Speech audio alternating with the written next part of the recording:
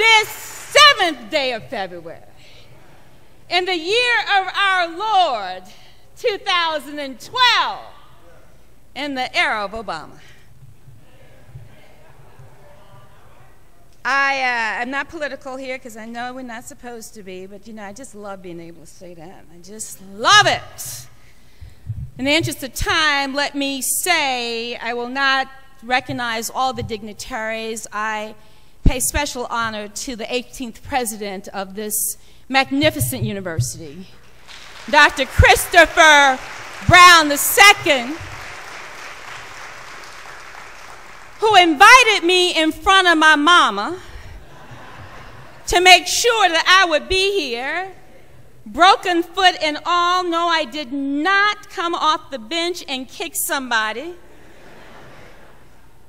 I slipped down a flight of steps. That's my story, and I'm sticking to it. In all seriousness, I would not let this impede me getting here today. For what is the first Heritage Convocation at Alcorn State University? And I am honored, and I mean that sincerely. I am so honored, and so to the president, to the trustees, to the faculty, the administrators, students, to all of you who have gathered here in this historic chapel on this occasion, I am honored to be here. I will warn you that this will not be a scholarly speech this morning, Mrs. Evers. It's not. It's going to be a message from my soul. Because I know that I stand on the foundation of what is rich heritage. I know that we stand here today at a place where it has been a university, a college that was originally chartered to educate black men.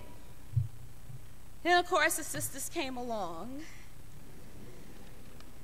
some years later, not too long later, and that this is a place that is historic for so many reasons. It is the first land-grant university of its kind, not just in Mississippi, but any place in this nation.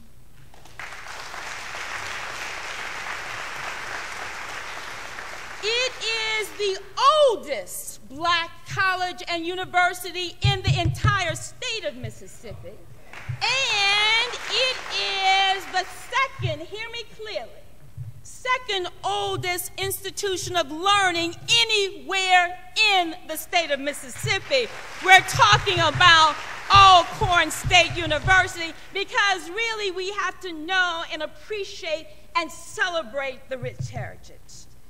Founded in 1871, a place, as I said, where it was first, actually another college was here, and then it became Alcorn, named after then the Mississippi governor. Oh, little did that old Mississippi governor know what would happen in this institution. Now standing at close to 3,700 undergraduates and more than 700 graduate students, your ranks of alumni stretch and span this globe. 48 states, count them, 5 countries, 17,000 strong, 1,200 and 500 of you all are right here in the state of Mississippi. But I will tell you, this rich heritage has produced servant leaders and scholars. We're talking about in the person of a Medgar Evers and Alex Haley, who were classmates and graduated in the class of 1948. I mean, can you imagine that the world couldn't have possibly known when they sat here in this chapel as students and back in the days when they matriculated on this campus, that the world would get a servant leader in the form of Medgar and a and a scholar and the one who has taught us about the rich roots of our past in the form of a person of Alex Haley. And we have so much to celebrate. We have activists and actors and athletes who are among the ranks of those who have come through Alcorn State University, activists in the form of a Mrs. Marilee Beasley Evers. You know, she met him. Oh, I got to tell you a story. She met him her first week on campus. I said, but Mrs. Evers, did you know? She said, Glenda, I was 17. What did I know at 17? But clearly she found out. An activist in her own right who went on to lead the NAACP, and of course, an athlete like Steve McNair, and then Coach Casman, who I know is the coach here for a number of years, and actors like Michael Clark Duncan, and the list goes on. And so among you, among the graduates who have come and here and have gone to touch the world, we have lawyers, we have agriculturalists, accountants, we have scientists, we have sociologists, we have musicians, we have ministers, we have people who have made a difference. And so my message is fairly simple this morning. It's a challenge. It's a challenge, and I want to just, in the brief time that I have, and you know, it's risky when you invite a black woman who's trained as a lawyer, who's a black Baptist on top of it. We can't say good morning in 20 minutes. But I'm going to be respectful of the time. I've come to challenge you this morning. I've come to challenge you and me to ask this question: if we're standing on this foundation of rich heritage, Dr. Brown, if we're standing here boldly proclaiming who we are, then what are we prepared to do that when we're gone will still touch the world? Do I need to run that again? What are we prepared to do here and now that will live on beyond our lifetimes? And so I dare you. As a kid, people get in your face, I double dare you. Got really intense, I double dog dare you. What are we prepared to do, particularly in times like this? So, given the rich heritage, what are we prepared to do to build on that? And so I want to remind us, particularly as we celebrate Black history, and I tell white audiences that Black history is not uniquely for us, but it is a history that all of us should embrace. So I'm going to refer to you, my brothers and sisters, all of you, and I mean brothers and sisters this morning without regard to race or culture or religion. I don't care where you came from. We are all brothers and sisters in this marvelous journey called life. And so the challenge, as you contemplate that, I want to remind you that the same blood that runs through your veins has run through the veins of kings and queens, as well as slaves. It is the same blood that has run through the veins of Medgar and Martin and Malcolm and Mandela. It is the same blood. And so we have to be very clear that any time any of us suffers, any time any of that blood runs in the streets, that we lose a part of us. The Justice Department, in a study, Dr. Brown, said that for every black male that was born in the year 2001, that 1 in 3 would spend some time of his lifetime in jail. That's what the Justice Department said, Pastor. That's what they said, but I've come here to tell you this morning, Mrs. Evers, that that may be the prediction, but that will not be our reality. Because we're standing on a promise that we're better than that.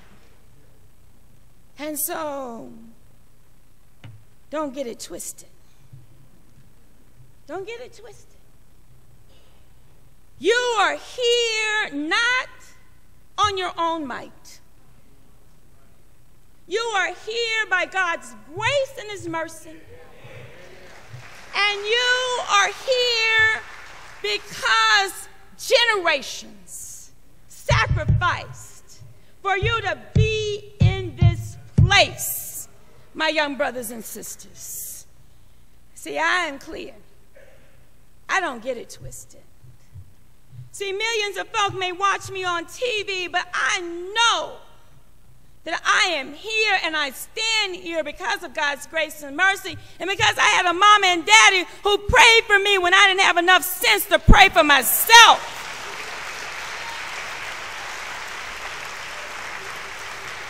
Oh, I know what I'm talking about.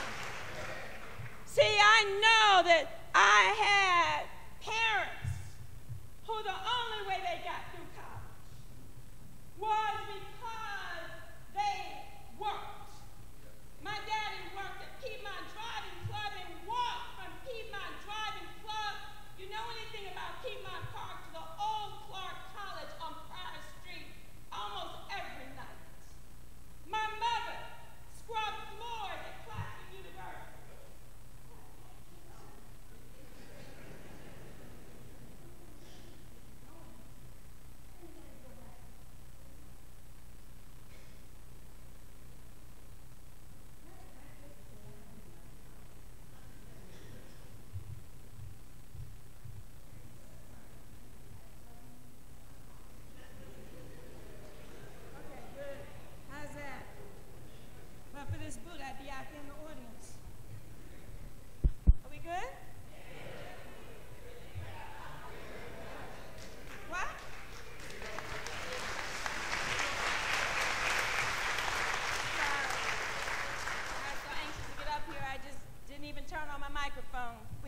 We good? All right, good. But my point is that we are here because we stand on the shoulders of mighty generations. I'm talking about all those folk who labored under the heat of the Mississippi sun. And so don't get it twisted. I know that some of y'all are in school because Big Mama went in the freezer. Tell you I was going to keep it real. Got some money.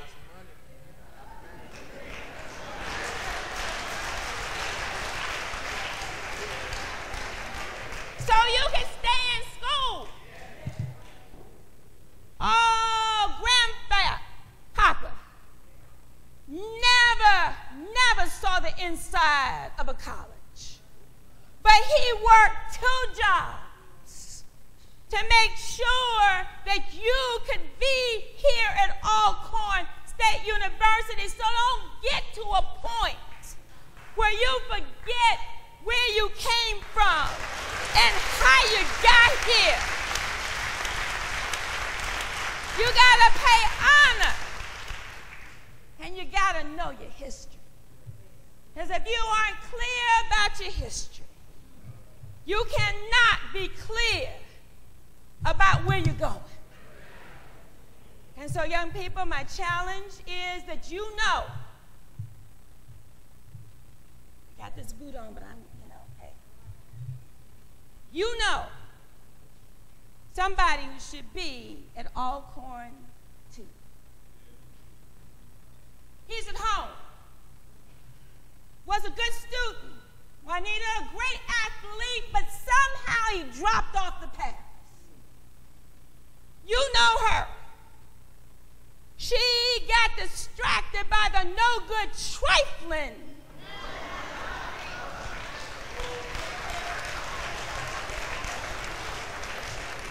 I got to go there. And you said nothing.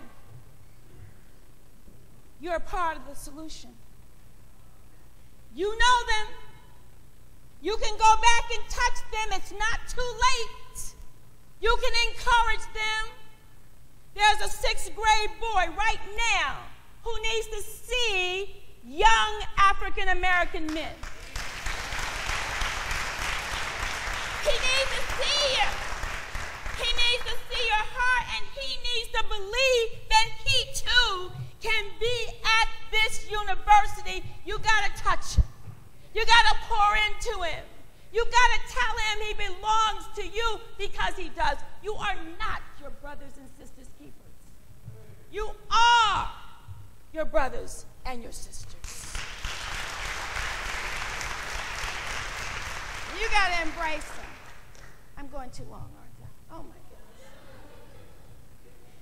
And so, the challenge is, what are you going to do that will live beyond your lifetime? And so I want you to figure it out. The world awaits your gifts. The world awaits what you're going to bring and put on the community table.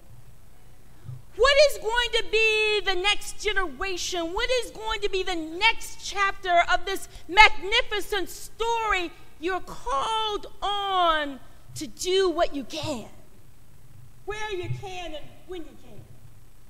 And so I'm a storyteller, so I have to tell a story. I need a handkerchief. I need a man's handkerchief. Oh, purple here.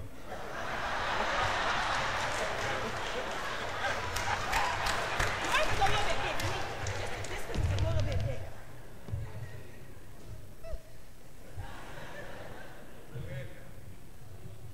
It's Sunday, Dr. Brown. I got a lot more to say, but I'm really trying to be respectful of the time. My church, my home church in Atlanta, Georgia. Yes, let me tell you, these women were on my plane last night. They said, Judge, we're coming to Alcorn to hear you speak. I said, you what? They are members of the alumni chapter in Atlanta, Georgia. They were on the plane. We had a party on the plane.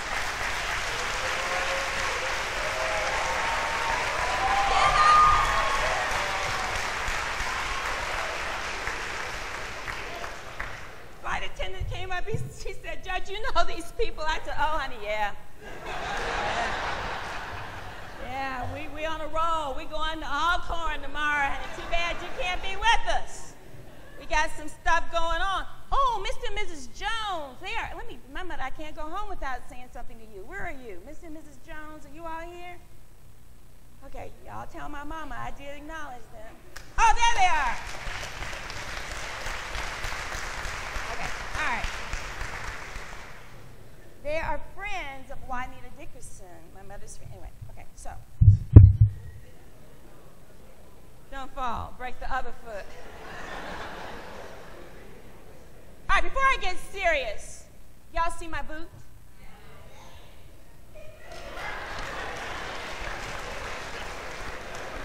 I've been in this boot for 11 weeks. Broke my foot, as I told you. But I had this decorated because I knew I was coming to see Dr. Brown, and I had to step up my game. I was not coming to Alcorn with that ugly boot.